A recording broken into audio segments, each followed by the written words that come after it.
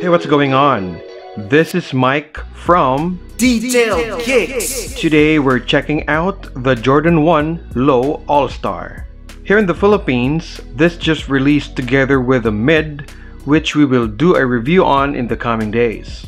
Now taking a look at the sneaker, we have a black and white Jordan 1 Low, which is quite interesting for a two-toned sneaker. Let's start with the toe.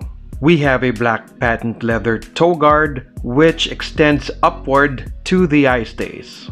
And moving up the sneaker, we have a smooth leather toe box, and this leather is not bad and the quality is quite okay. I'm a big fan of tumbled leather on Jordan 1s, but in this case, I think the smooth leather complements the sneaker well. Moving further up, we have black flat laces that come laced on the sneaker. Underneath the laces, we have a black tongue, and at the very top, we have a white Jumpman. Moving to the side panels, the lateral and medial sides are identical, with smooth black leather as the base and a carbon fiber swoosh. I don't think this is real carbon fiber because it is quite thin and flimsy. If it is carbon fiber, then this is the thinnest carbon fiber I've ever seen. But in any case, the swoosh looks great, especially on this all black upper. It provides character in my opinion. Going to the back, we have a black patent leather heel cup with an embroidered Wings logo in white.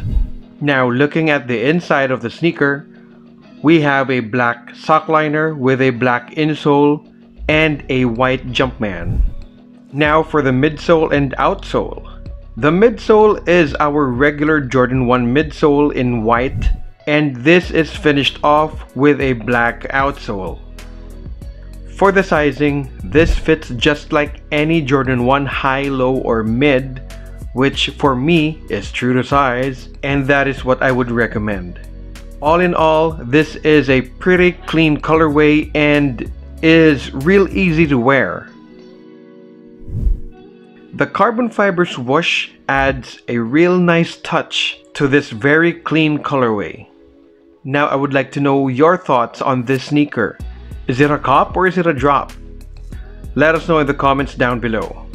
And that's it for this video. Thank you for watching. Please subscribe if you haven't yet. This is Mike signing off till next time.